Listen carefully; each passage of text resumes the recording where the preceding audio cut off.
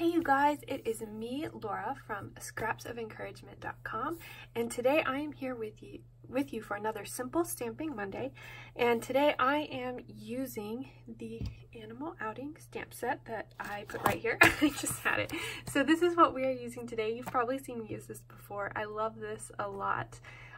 This month I'm providing you ideas and encouragement because we are doing a card drive for Cards for Hospitalized Kids, and I'm so excited. I just found out that we have met our goal as far as pledges, cards that people have pledged to make, and I can't wait to see even more of those come in. I have some to share with you a little bit later that have come in, but the month is not over, so we can far exceed that goal, and that makes me so excited. So if you are interested in helping us to make cards for kids who are in the hospital, please feel free to check out my website, scrapsoфencouragement.com. If you look at the blog, it will give you more information, and that is going through the month of April.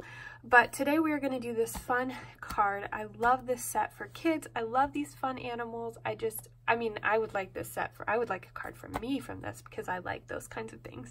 But I'm going to show you how to make this simple stamping card, and then I'm going to show you a couple other things that are a little bit more advanced that I have made from this card, this stamp set, and some of the coordinating paper as well.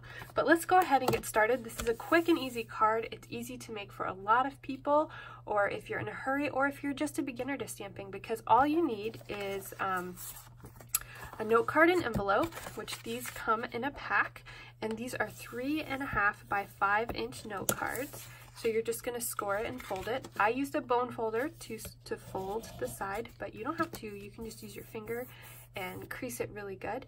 And today I am using 3 ink colors. I'm using Call Me Clover, Soft Suede, and Crushed Curry. And then I have, if you just have one D-size block, that will fit all of these. Today I'm using a few different blocks, but that's all you need to make this really, really fun card. So I am going to go ahead and start with my Call Me Clover. So I'm going to open that up, and I'm just going to lightly ink up this stamp. Don't need to press it in there hard. And I am going to stamp my first one with the little froggy right there, center as can be. Now I don't want more frogs on this, so what I'm going to do is I am going to turn my stamp. So I'm going to stamp, and then I'm going to turn my leaves and stamp again. And there's a lot of ways that you can kind of turn this stamp around and stamp in different ways. Just make sure that the frog isn't there. You can even turn it, see, like this. I can turn it off to the side, high like that. You just want to get a lot of leaves coming in to kind of fill up the space. If I have some blank spot like that, I can put that in there. So I think I'm going to run it all the way to the bottom. So I'm going to add just a few more here. There we go. So there are my leaves. My trees are stamped all around. I think actually I like just a little bit more right in here. So I'm just going to use the very edge. Stamp. There we go. So we've got lots of leaves, and you can just fill that in as much or as little as you think looks good. And we're done with our Call Me Clover. So next, I am going to grab my Crushed Curry, and I'm using the Giraffe stamp, and I'm going to put 2 of them on here.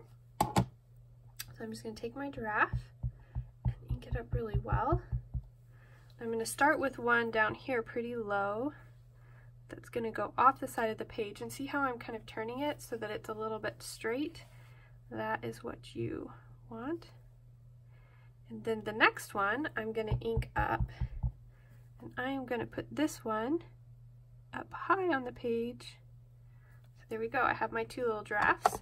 And then we just have one more thing, and this card is all done, and it would be so cute to give to a child. You could give it to a friend, you could give it to a spouse or a significant other. It's such a fun card, and you could do so much with it. Okay, so now I'm just taking the sentiment, Wild About You, sticking it right there,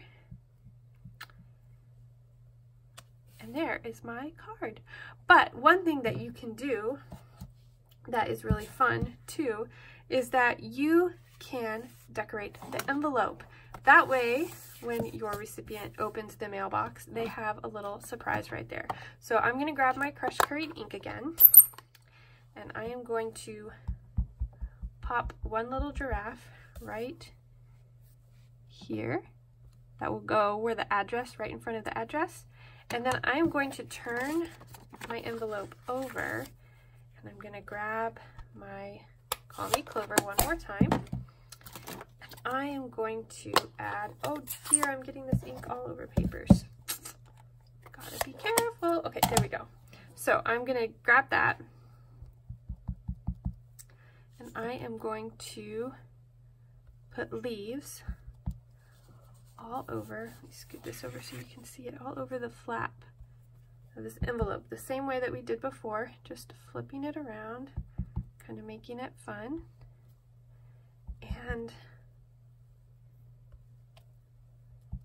I'm going to come here over at this side.